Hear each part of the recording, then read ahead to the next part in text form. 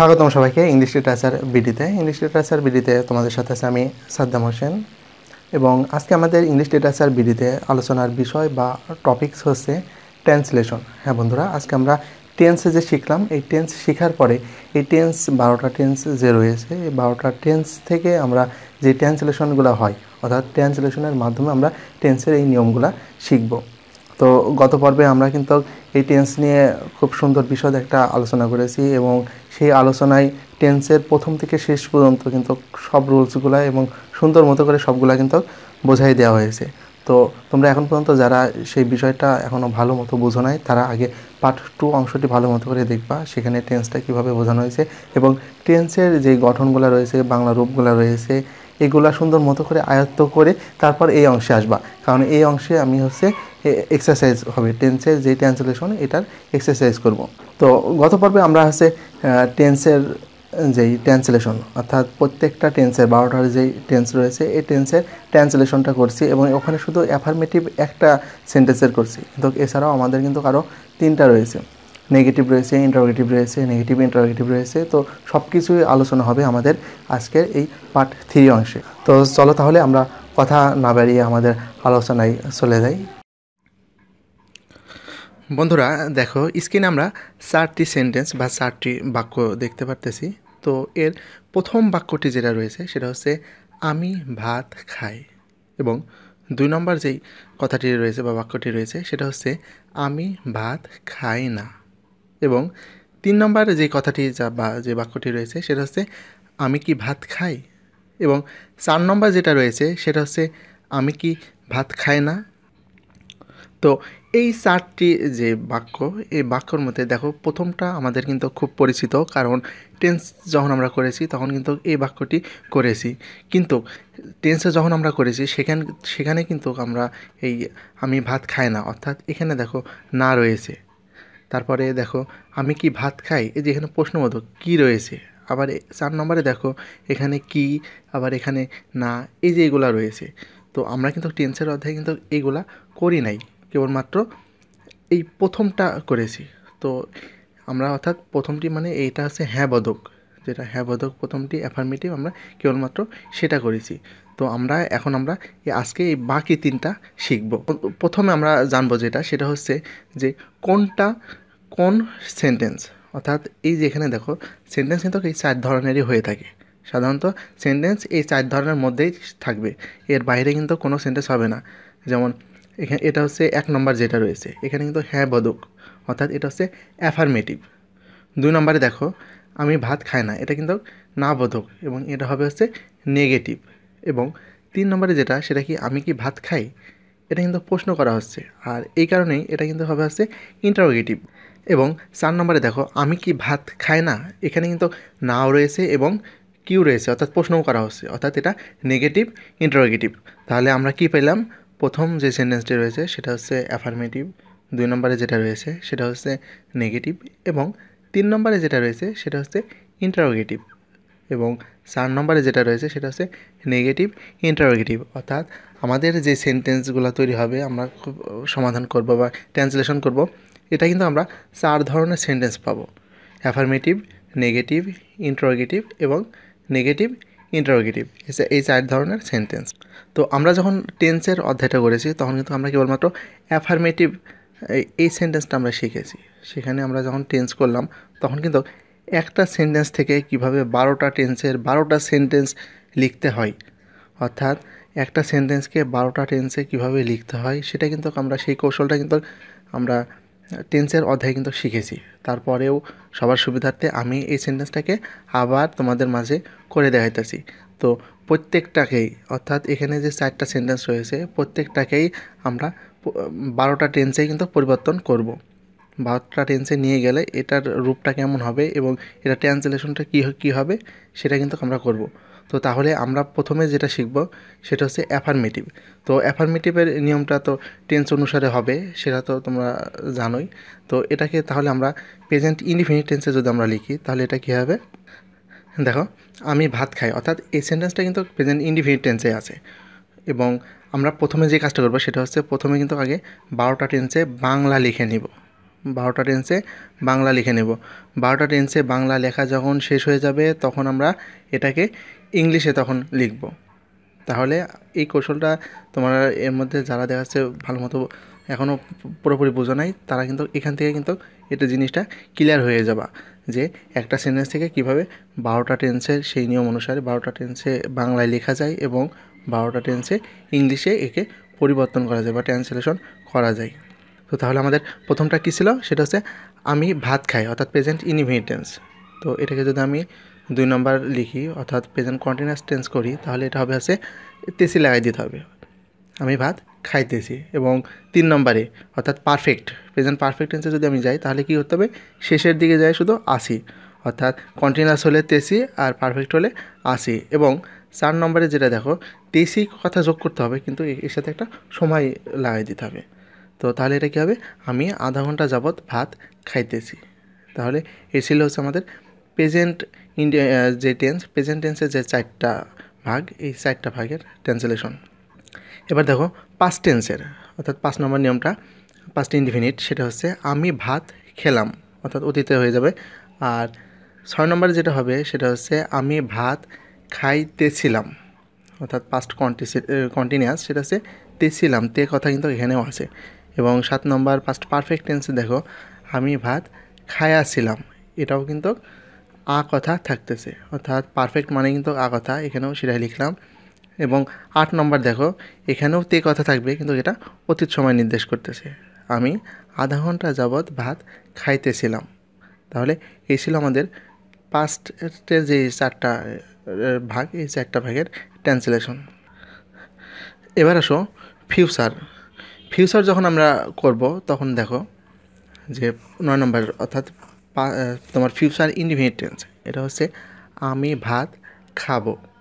এবং ফিউচার কন্টিনিউয়াসে যখন যাব 10 নম্বরে, তখন কী হবে, তখন তে কথা কিন্তু আনতে হবে, আমি ভাত খাইতে থাকিব। এবং ফিউচার পারফেক্ট টেন্স যখন যাব তখন আমরা কিন্তু আ কথা আনবো, আমি ভাত খাইয়া থাকিব। এবং সর্বশেষ 12 নম্বর যেটা, সেটা হচ্ছে আমি আধা ঘন্টা যাবৎ ভাত খাইতে থাকিব। অর্থাৎ এই 4টাই কিন্তু ফিউচার টেন্স এবং ভবিষ্যৎ সময় নির্দেশ করতেছে। তো আমরা একটি সেন্টেন্সকে কীভাবে 12টা টেন্সে লিখতে হয়, আমরা 12টা টেন্সে বাংলাটা শুধু লিখলাম।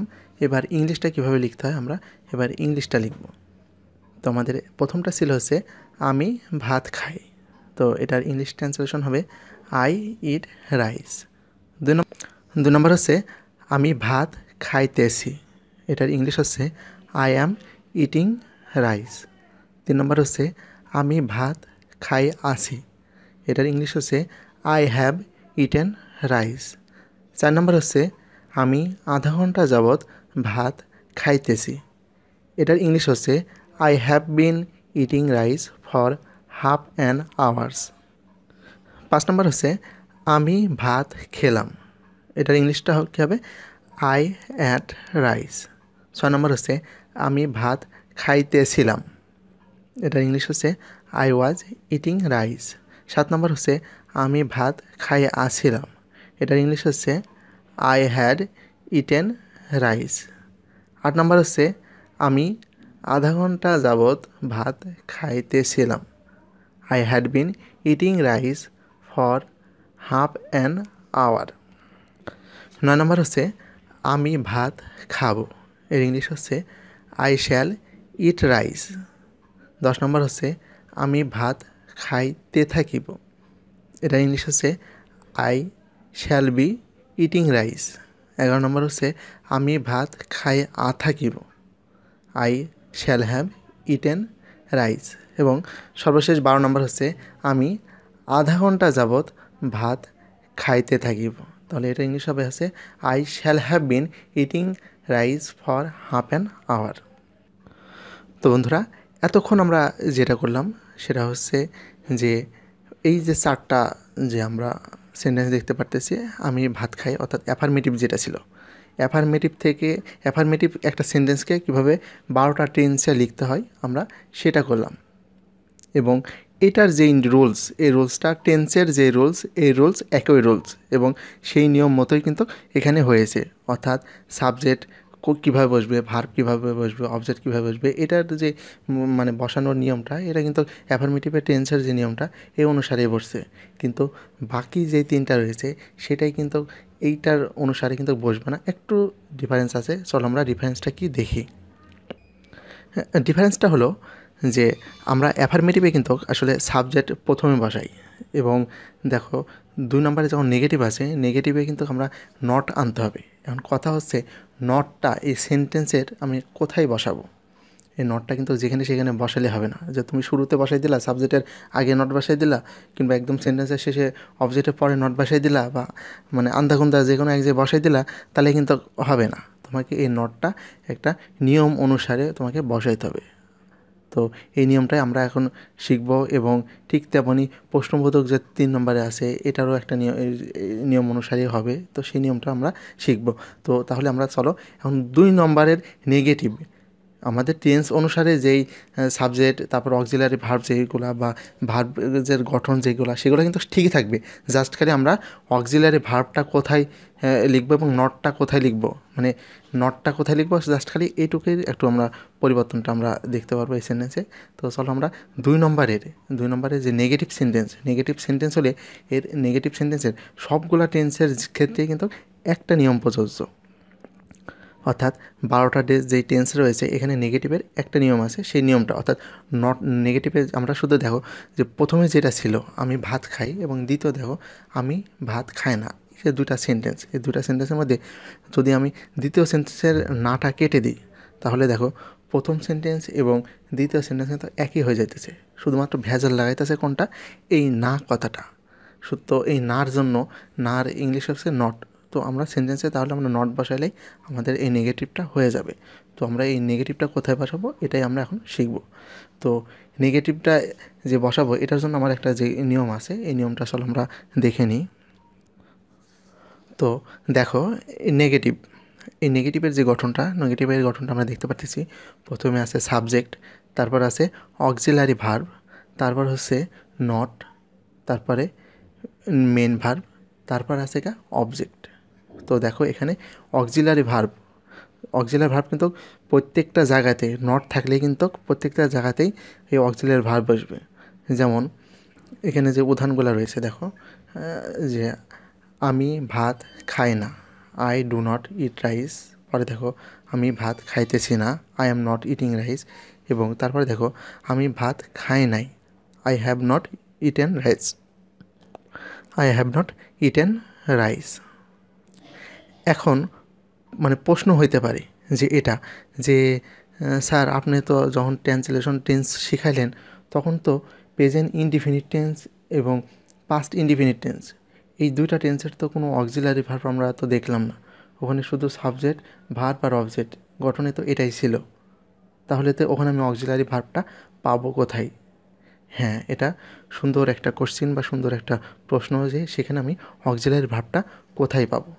তো এখানে তোমরা মনে রাখবা যে প্রেজেন্ট ইনডিফিনিট টেন্সে তোমার অক্সিলারি ভার্ব হিসাবে ডু অথবা ডাজ এই 2টা ব্যবহৃত হবে, এবং পাস্ট ইনডিফিনিটের ক্ষেত্রে তোমার হচ্ছে ডিড ব্যবহৃত হবে। এবং প্রেজেন্ট ইনডিফিনিট টেন্সে ডু আর ডাজ, এটা ডু কোথায় হবে, ডাজ কোথায় হবে। থার্ড পারসন সিঙ্গুলার হলে সেক্ষেত্রে ডাজ, আর বাকি ক্ষেত্রে ডু। আর ডিড হচ্ছে তোমার পাস্ট ইনডিফিনিট টেন্সে সব ক্ষেত্রেই হচ্ছে ডিড বসবে। তারপরেও চলো আমরা এক ঝলকে দেখে আসি যে কোন টেন্সে কোন অক্সিলারি ভার্বটা বসে, অর্থাৎ কোন অক্সিলারি ভার্বটার পরে আমি নটটা বসাবো। আমরা যে নেগেটিভ সেন্টেন্সের যে গঠনটা দেখলাম, এই গঠনে তো নট ছিল, এবং নটটা কোথায় ছিল, অক্সিলারি ভার্বের পরে। অর্থাৎ কোন অক্সিলারি ভার্বটার পরে আমাদের হচ্ছে এই নটটা বসবে, অর্থাৎ কার পরে নটটা বসবে আমরা সুন্দর মতো করে দেখে আসি। তো দেখো প্রেজেন্ট ইনডিফিনিট টেন্স, এখানে ডু অথবা ডাজ। ডু কোথায় আর ডাজ কোথায়? ডু হচ্ছে তোমার থার্ড পারসন সিঙ্গুলার হলে ডাজ, আর বাকি ক্ষেত্রে ডু। প্রেজেন্ট কন্টিনিউয়াস টেন্সের হচ্ছে এম, ইজ, আর। 3 নম্বর দেখো প্রেজেন্ট পারফেক্ট টেন্সে কি হ্যাজ অথবা হ্যাভ। এবং প্রেজেন্ট পারফেক্ট কন্টিনিউয়াস টেন্স, এখানে কিন্তু এই হ্যাজ আর হ্যাভের পরেই কিন্তু আমরা যখন নেগেটিভ করবো এরপরে কিন্তু নট বসাবো। যদিও এখানে হ্যাজ বিন হ্যাড বিন থাকবে, তারপরে আমরা এখানে কি বসাবো, তোমার হচ্ছে হ্যাজ অথবা হ্যাভের পরেই নটটা বসাবো। এরপর দেখো 5 নম্বরে এখানে ডিডটা হচ্ছে অক্সিলারি ভার্ব হিসেবে কাজ করবে। এবং 6 নম্বরে দেখো ওয়াজ অথবা ওয়্যার। 7 নম্বরে হ্যাড। 8 নম্বরে দেখো এখানেও হ্যাড। এবং তোমার 9 নম্বর দেখো ফিউচার ইনডিফিনিট টেন্স, এখানে শ্যাল অথবা উইল। এবং ফিউচার যে কন্টিনিউয়াস টেন্স রয়েছে সেটা হচ্ছে শ্যাল অথবা উইল। ফিউচার পারফেক্ট টেন্স দেখো এখানেও শ্যাল অথবা উইল। তারপরে দেখো ফিউচার যে পারফেক্ট কন্টিনিউয়াস টেন্স এখানেও শ্যাল অথবা উইল। তো তাহলে এখানে আমি যে অক্সিলারি ভার্বগুলো লিখলাম, এই অক্সিলারি ভার্বটার পরেই কিন্তু তোমার হচ্ছে এই নটটা বসাইতে হবে। তো চলো তাহলে এবার আমাদের এই যে প্রথম এই 4টা যে সেন্টেন্স ছিল এখানে, যে আমি ভাত খাই, আমি ভাত খাই না, আমি কি ভাত খাই, আমি কি ভাত খাই না, এই 4টা সেন্টেন্সে আমরা 1 নম্বর তো অলরেডি করে ফেলছি, এবার 2 নম্বরটা করব। এবং নেগেটিভের যে মানে গঠনটা, সেই গঠনটাও কিন্তু আমাদের জানা হয়ে গেছে। তো তাহলে আমরা এখন কি করব, এখন আমরা এই যে সেন্টেন্সটা রয়েছে আমি ভাত খাই না, এই সেন্টেন্সটাকে এখন 12টা টেন্সে আমি লিখব। এবং 12টা টেন্সে যখন লেখা হয়ে যাবে তখন হচ্ছে আমি এটাকে ইংলিশ ট্রান্সলেশন করব। তো আমি ভাত খাই না, এই সেন্টেন্সটাকে দেখো প্রেজেন্ট ইনডিফিনিট টেন্সে করলে এটাই কিন্তু হয়, এটা প্রেজেন্ট ইনডিফিনিট টেন্সেই কিন্তু আসে। তাহলে এটাকে আমি কন্টিনিউয়াসে করব। না কথা কিন্তু শেষে থাকবে এবং আমাদের আগের যে নিয়ম, অর্থাৎ টেন্সের যে নিয়ম আমাদের, সেই নিয়ম অনুসারে কিন্তু হবে এবং শেষে শুধু না বসাই দেব। তাহলে আমাদের প্রেজেন্ট কন্টিনিউয়াস টেন্সে যখন আমি লিখব তখন কি লিখব, তখন হচ্ছে আমি ভাত খাইতেছি না। 3 নম্বর আমি ভাত খাই আসি না, এই আসলে খাই আসি না কথাটা কেমন যেন লাগে, এই জন্য হবে কি আমি ভাত খাই নাই। তো 4 নম্বরে আমি আধা ঘন্টা যাবৎ ভাত খাইতেছি না। 5 নম্বর আমি ভাত খেলাম না। 6 নম্বর আমি ভাত খাইতেছিলাম না। 7 নম্বর আমি ভাত খাই আসিলাম না। 8 নম্বর আমি আধা ঘন্টা যাবৎ ভাত খাইতেছিলাম না। 9 নম্বর আমি ভাত খাবো না। 10 নম্বর আমি ভাত খাইতে থাকিব না।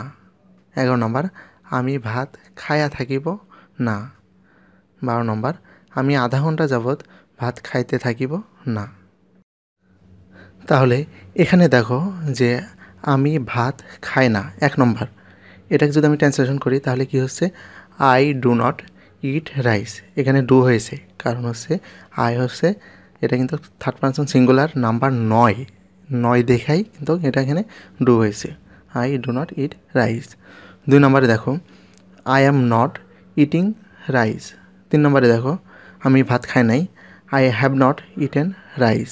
4 নম্বরে দেখো আমি আধা ঘন্টা যাবৎ ভাত খাইতেছি না, এটা হচ্ছে কি I have not been eating rice for half an hour.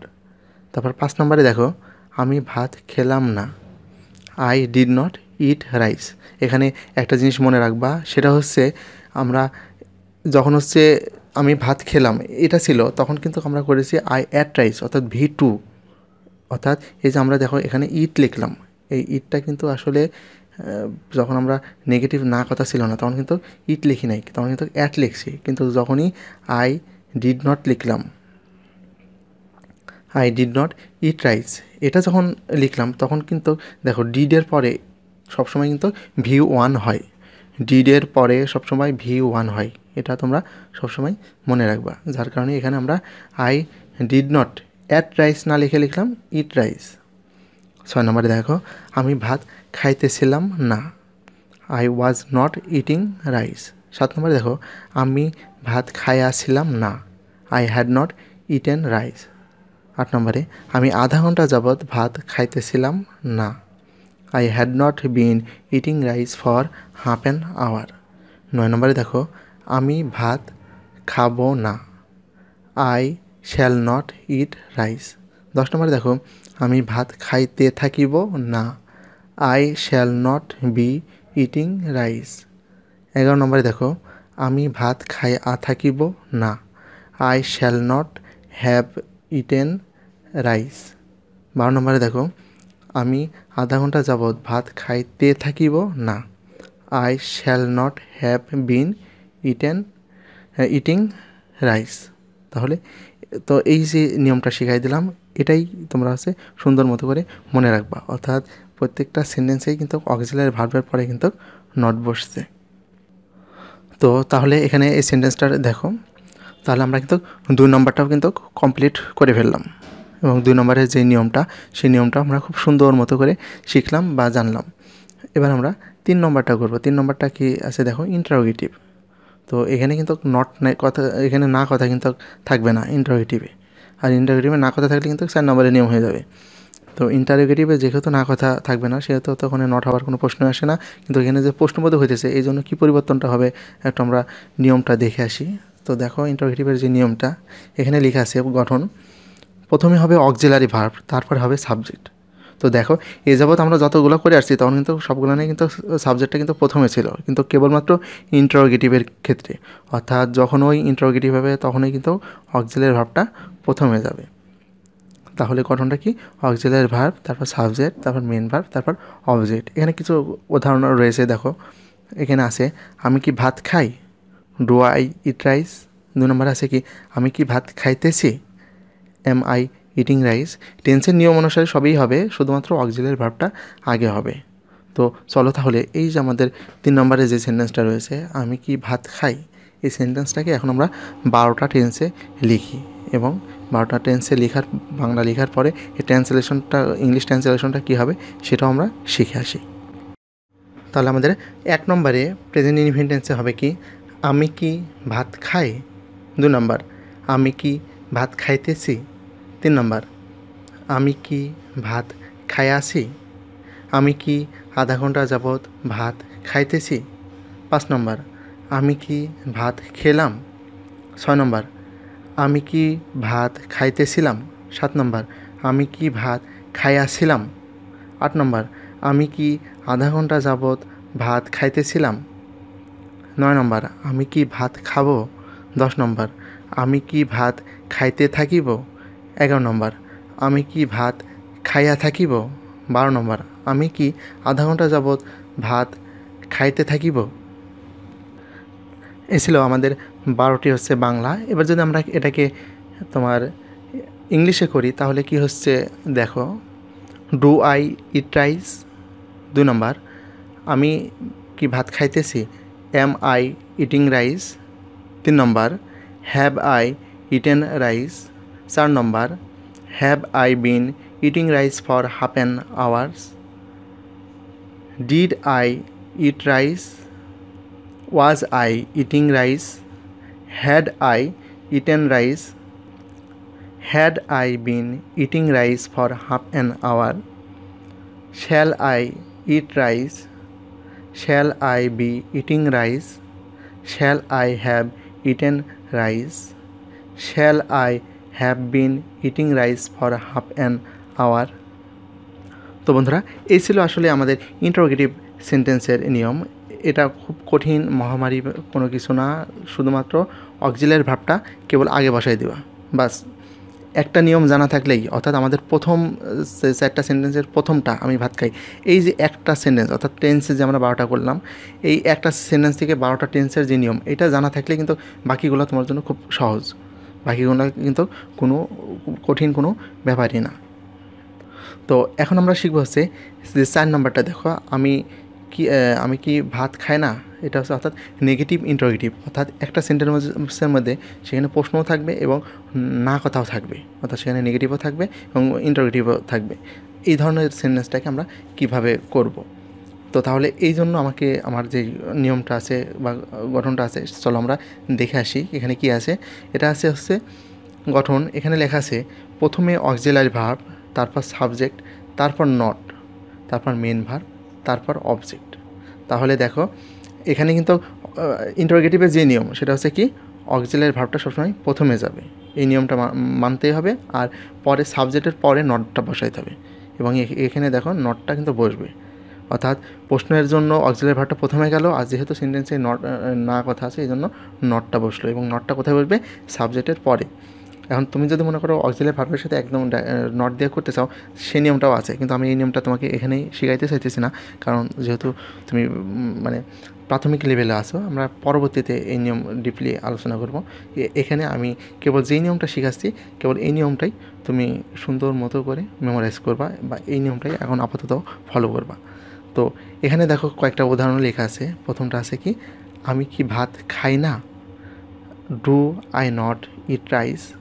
2 নম্বরে দেখো, আমি কি ভাত খাইতেছি না, am I not eating rice.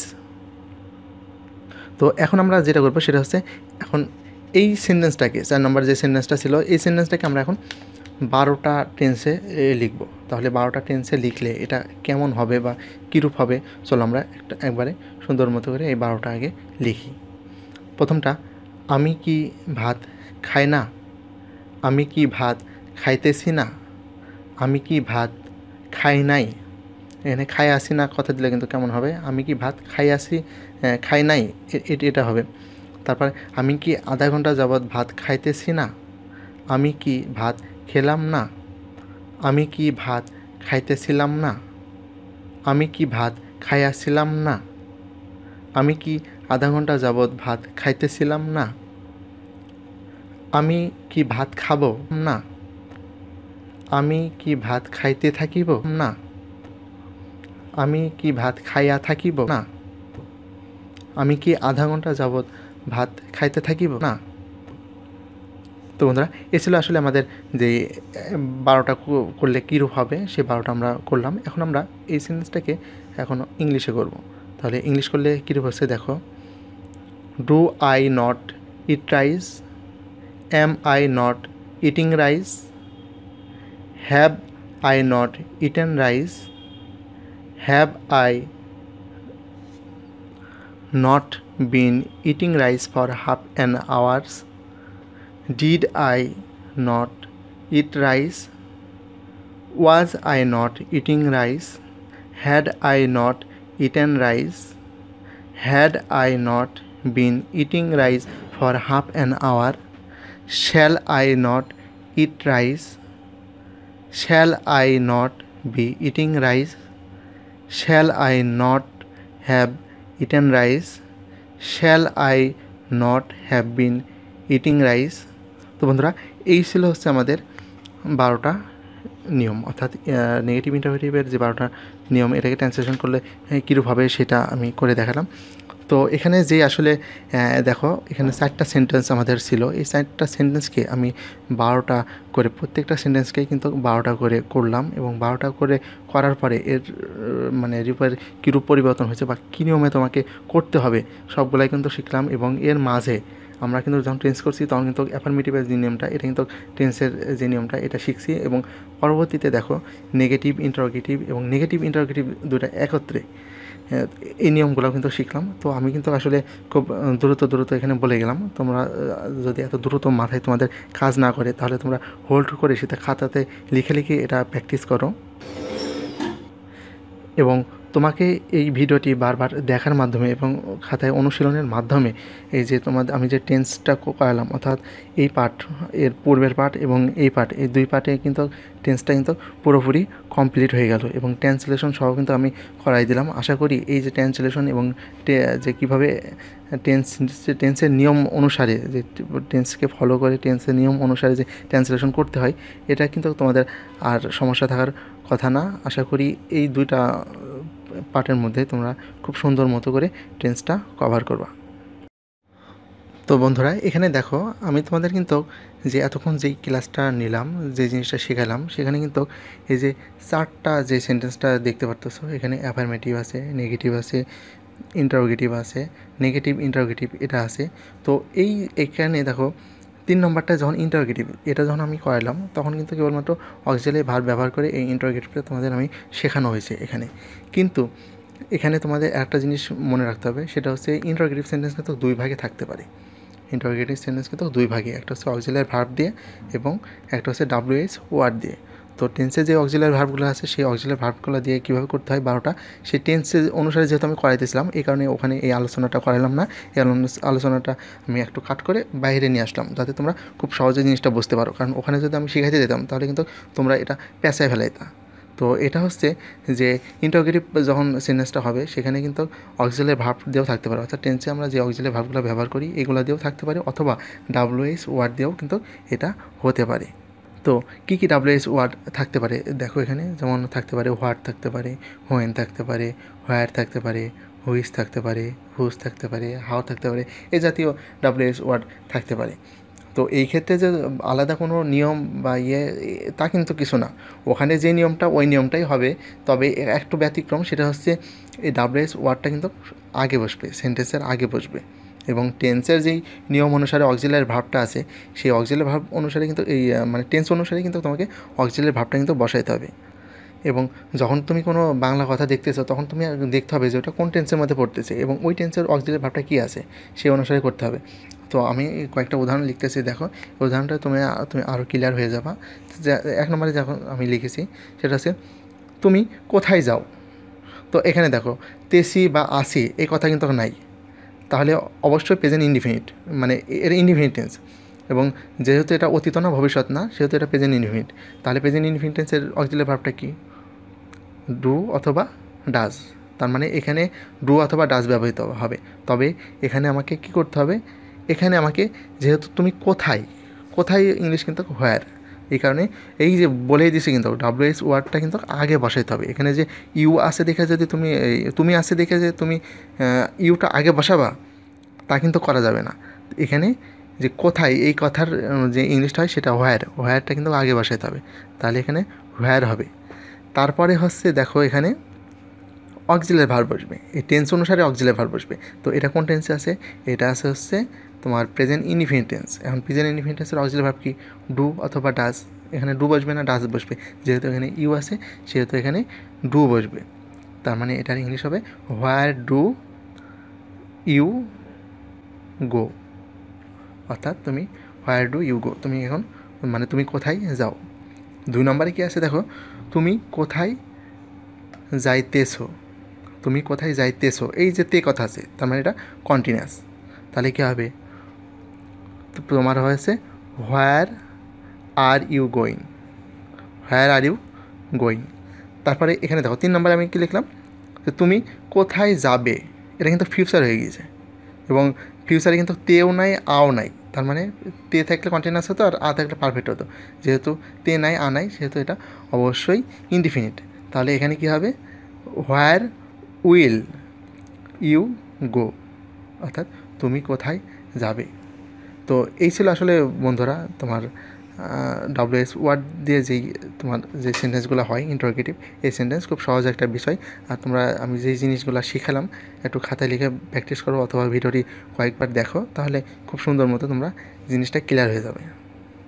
তো বন্ধুরা এই ছিল আসলে আমাদের পার্ট 3 অংশের যে ট্রান্সলেশনটা। তো আশা করি এই আলোচনার পরে তোমাদের টেন্স সম্পর্কে আর কোনো সমস্যা থাকবে না, কারণ আমরা টেন্স নিয়ে কিন্তু 2টা পার্ট করলাম, এবং প্রথম পার্টে শুধুমাত্র নিয়মগুলা সুন্দর মতো করে তোমাদের বুঝাই দিলাম, এবং পরবর্তী পার্টে যেই এক্সারসাইজটা প্রয়োজন তোমাদের প্র্যাকটিসের অনুশীলনের প্রয়োজন, সেই অনুশীলনটা কিন্তু আমরা এই পার্টে কমপ্লিট করলাম। তো এই 2 পার্ট যদি তোমার আয়ত্তে থাকে, মাথায় থাকে, তাহলে আশা করি টেন্স নিয়ে তোমাদের আর কোনো সমস্যা হবে না। তো ইংলিশ গ্রামার আরও গভীরভাবে জানার জন্য আমাদের যে পরবর্তী পার্টগুলো রয়েছে সেগুলো আস্তে আস্তে দেখতে থাকো, এবং তোমার ইংলিশ গ্রামারের যে ভিত্তি এই ভিত্তিটাকে মজবুত করো। আর অবশ্যই ভিডিওটি বন্ধুদের মাঝে শেয়ার করবে, কারণ তোমার এর দ্বারা দেখা যাচ্ছে তোমার বন্ধু উপকৃত হবে। দেখা যাচ্ছে সে গ্রামার পারে না, সে দেখা যাচ্ছে এই ভিডিওটা দেখার পরে সে কিন্তু অনেক উপকৃত হবে। তো সবাই ভালো থেকো, আল্লাহ হাফেজ।